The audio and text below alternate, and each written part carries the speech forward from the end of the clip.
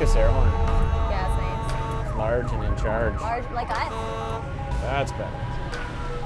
Pursuing Delta, due to the core rollover, possibility of 4 patients involved. Undetermined injuries at this time. They did state that there were 3 other patients that are possibly left the scene. People are fleeing the scene. Chances are that they were drinking or something too, right? So this call is just outside of town, still within the city limits or just on the edge? She's dark out here. Okay, slow down. Right here. Look at this. There's a lot of lights.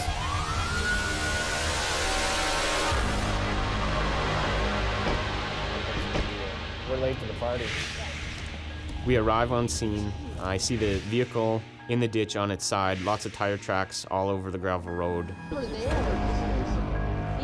in which vehicle? He was a driver. Driver of this one? Yeah. Okay. When we got there, there was alcohol all over the road, all over the ground. We're kind of presuming that they were drinking. You could kind of see the tracks where they came around the corner, punched her, and then lost control and ended up right there. Were you wearing your seatbelt? Yeah. Were airbags deployed? No. I had 4 of my buddies, Yep. and then a couple girls hopped in. I don't know who the girls are, but they ran. My concern when I hear that some people have fled the scene of this MVA is, are they trying to hide something? Innocent people don't run. They've done something wrong. Okay, come with me. You're okay to take a couple steps? There's booze everywhere.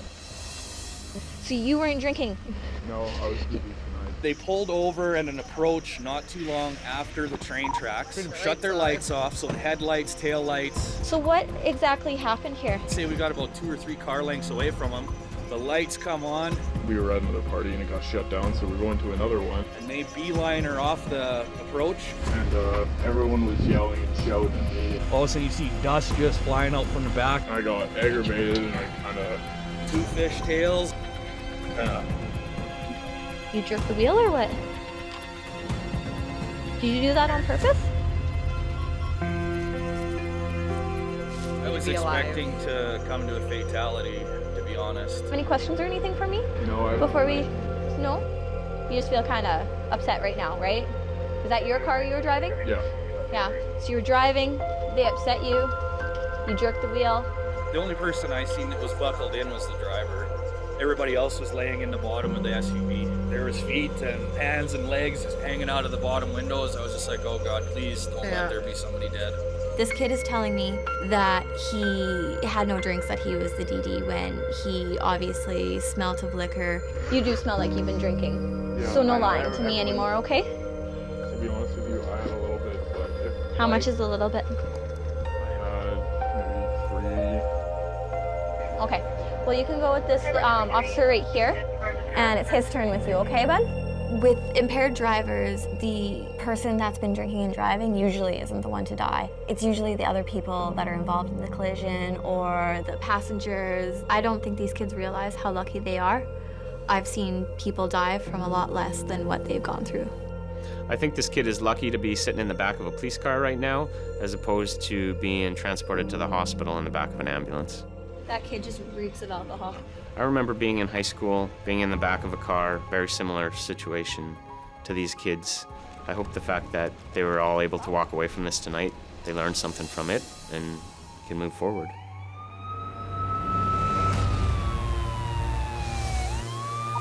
This is a 911. Hang up. Code 8 does have a call in. Before she hung up, it was a female patient on the line stating that she was seeing ghosts. Seeing ghosts should be on your side, first house. White one right here, maybe? When we get a call hearing that somebody's seeing ghosts, 2 things come to mind, and that's either pre-existing psych issues or drugs. Oh yeah. Front step. Talking on the phone. Hey, 21 us there? Do you want to come this way, dear? It's dark, it's night. This is the call where your scene survey is very important. We initially see one person, but we don't know she's the only person, so being aware of our surroundings is important for our safety. What's your name? Where do you live? A lot of the times when we're present, a lot of people kind of keep things in, especially if they've been doing drugs. It's frustrating because I can't help you if you're not telling me exactly what ails you, kind of thing. Have you done any drugs tonight, dear? What did you do? What, cocaine? Okay, and what about any alcohol? You were drinking too, hey? How much were you drinking? You drank a lot. Whiskey, hey? Okay. Who lives here? Okay. And how'd you get here? They gave me a pickup, and they basically left me on their front porch to bleed to death. To bleed to death. Can I see your cut? You know what you cut it on there? You know, most people with a lack like that will just go, like, they won't even call us. I guess she has nowhere else to turn. I tell you what.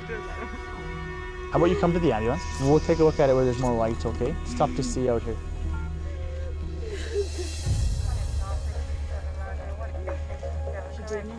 Well, she's got a small lack on her hand. I don't know how she got it. Right. How did you get the lack on your hand? Did you fall? Were you pushed? Into the window. Pushed into the window at this house? No, in the back. At the back of this house? In this house, at the back. Okay. Well, just come. Oftentimes, in these situations, these patients don't always tell us the whole story. They kind of want to make it seem like they did nothing wrong, or they want to hide something. She took drugs, and you know, maybe she's thinking, well, now the cops are here, am I going to get busted with drugs, or are they going to charge me with vandalism or whatever?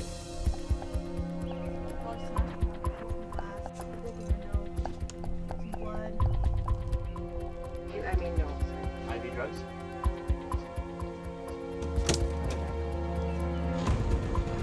And do you want me to check your blood pressure again? Okay. Well, emotions are high, she's getting into a fight with her friends, but she's on cocaine. And it makes it really hard talking with somebody when they're on that. She never could clearly explain why she needed help. Deep breath, okay? Which house is this? Do you live here? Whose house is this? She just couldn't give us a straight answer. You can just answer our questions. You're not in trouble, you're just trying to make sure you're okay, because once you leave here, I want to make sure that you're going to be okay. This young woman has admitted to drugs and alcohol, and I feel that she's called us because she doesn't know where else to turn. We're going to take her to the hospital. She'll be treated and offered further help.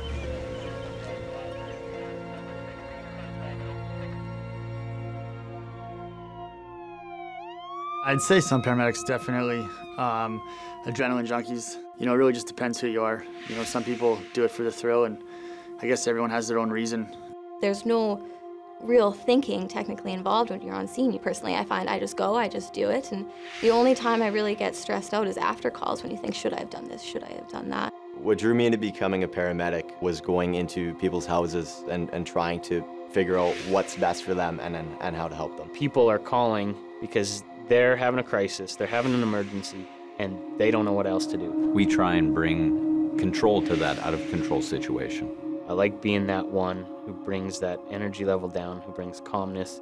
Even though on the inside, maybe you're not the most calm person, but on the outside, you always stay calm. You always be the light at the end of their tunnel.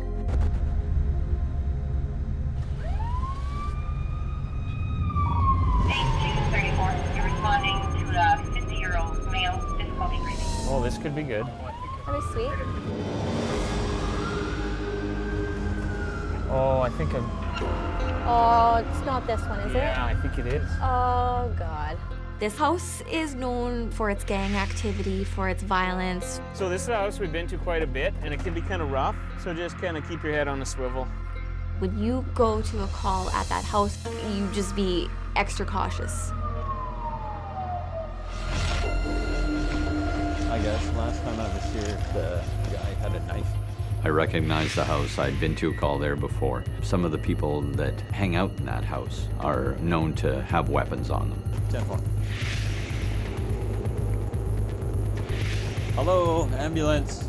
Despite knowing the nature of this house, we don't wait for the police. This gentleman could be having a medical emergency. Hello? Ambulance.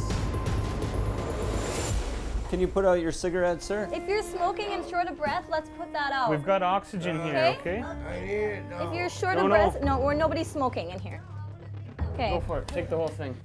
Just gonna cancel the fire department here. They're just walking up. Can you slip your arm out of here? What's going on today?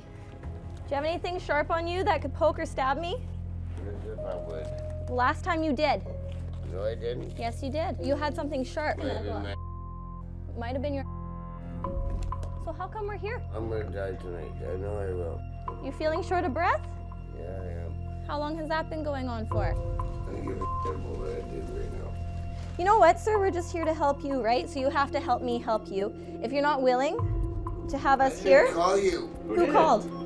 They did. Okay, maybe I'll just go chat with them and figure out why we're here. Excuse me? Hi. Did you call for us? Yes. Okay. He's just saying he doesn't want an ambulance, and He was trying to call one and freaking out, saying he wanted an ambulance here. So I called for him, and then I told him they were on his way. He's like, good. And then now he doesn't want it. So initially he did want the ambulance, Yes. And that's why he called. And all of a sudden now he was trying to talk to me. He was like gasping for air and trying to talk, but he couldn't. Right. Your blood sugar is 6.6. Your heart rate's 111. Sats are 95, 110 on 78. From what we can see, all his vitals look okay. What I think is he's potentially just sad. He's having a psychological problem. And you currently don't want to go to the hospital? Well, is everything okay? I'm fine. Yeah, the vitals are okay. Yeah, you don't have to go to the hospital. No. We just come when we're called, and okay, I guess that's it. Have a good day, Ron. Have a good night. It's hard walking into houses like that, knowing that people don't live as well off as I'm living. It's hard to see somebody struggle. They kind of get tough to see when you see it every day or every other day. How did you get your prosthetic leg, Ron? I fell 36 feet in North Battleford. What happened that time? I fell off the bridge. In North Battleford? Me and my buddy, we went drinking. Yeah. And we were up on the bridge and I fell through the bridge. Lost my leg. It became pretty apparent to me that he just needed someone to listen to what he had to say. Sometimes I've been here and there's been, 5, 6, 7 other guys and you don't even know some of them. I can't do nothing. I can't fight back. So how do they get into your house? They just opened up the door. I knew that I couldn't fix his problems, and he knew that I couldn't fix his problems. But just talking about him, I think, makes him feel better. But if you need something else later tonight, you let me know. You just dial 911, okay? Yeah, it'll be okay. Okay. I feel like he just wanted to have his voice heard, and we're there to listen.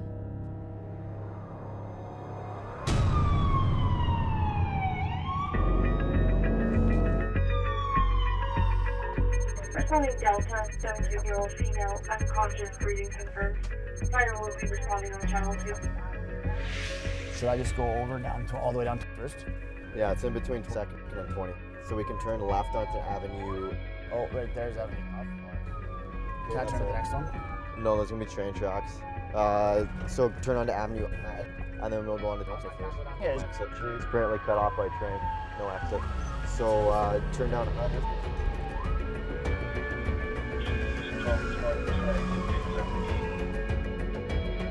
Everybody here. Yeah, let's take, we might as well take the drug kit. Should be a narc overdose.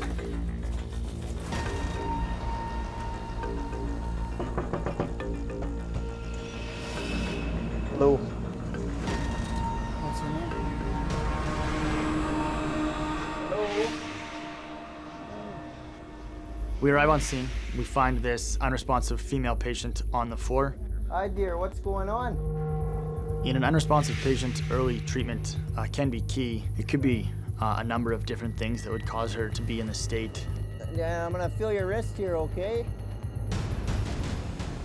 Can we sit up, my dear? This could potentially be a serious situation.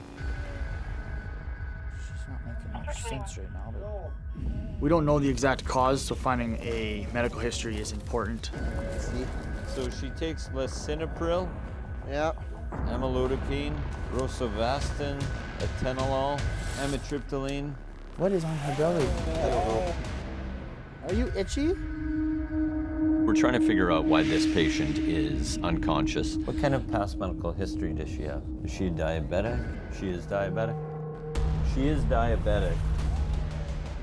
When Tom tells us that the patient is diabetic, immediately we're thinking that this may be caused by very, very low blood sugar, to which, if left untreated, she very well could die.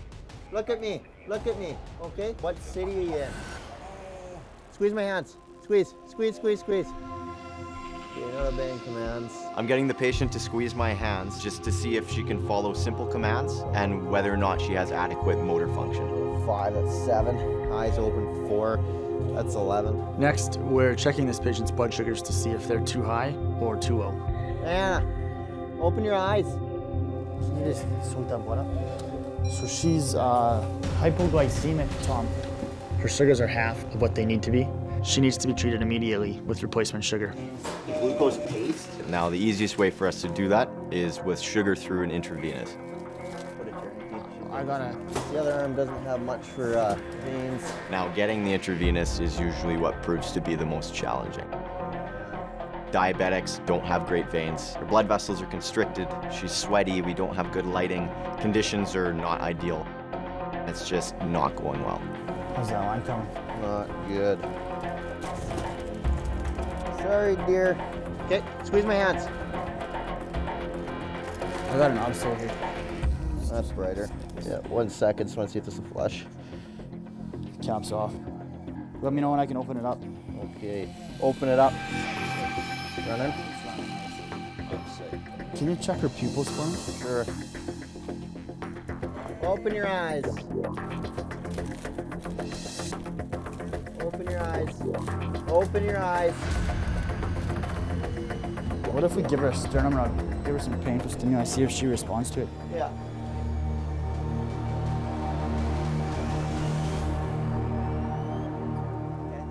Awesome. What year is it? 2016. That's amazing. Now the patient's answering questions she couldn't answer before. This shows us that our treatment is working. You know what went on today? Why we're on the floor and you got all these gentlemen around you? Have you been taking it? Yeah. Have you been eating? Should we go to the hospital? Get you checked out? Within minutes of giving this patient sugar, you'll see a change in her mentation start to come back to normal. Okay, so we're gonna turn a bit. I feel the bed right behind you, okay? There we go. Now we'll swing our feet up to the end. Yeah. This woman's very lucky. Her grandson found her when he did. If we'd have got the call a few hours later, the outcome could have been a lot worse. Sigh of relief, considering how she initially presented, that it was just as straightforward as giving her some sugar and making her feel better.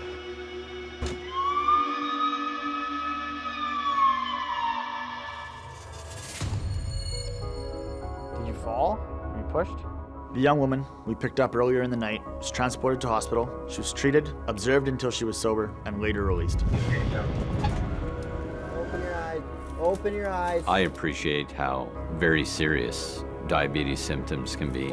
I have a cousin that just recently passed away from complications from diabetes. He was far too young. There's booze everywhere. There was feet and hands and legs just hanging out of the bottom windows. Anytime I do a call like this and everybody walks away, I'm pretty excited about that. I've done lots of calls where that's not the case. I think about that, and then I think about all the times in life where close calls could have turned into something quite a bit worse. You know, how many bullets have we all dodged in our lives?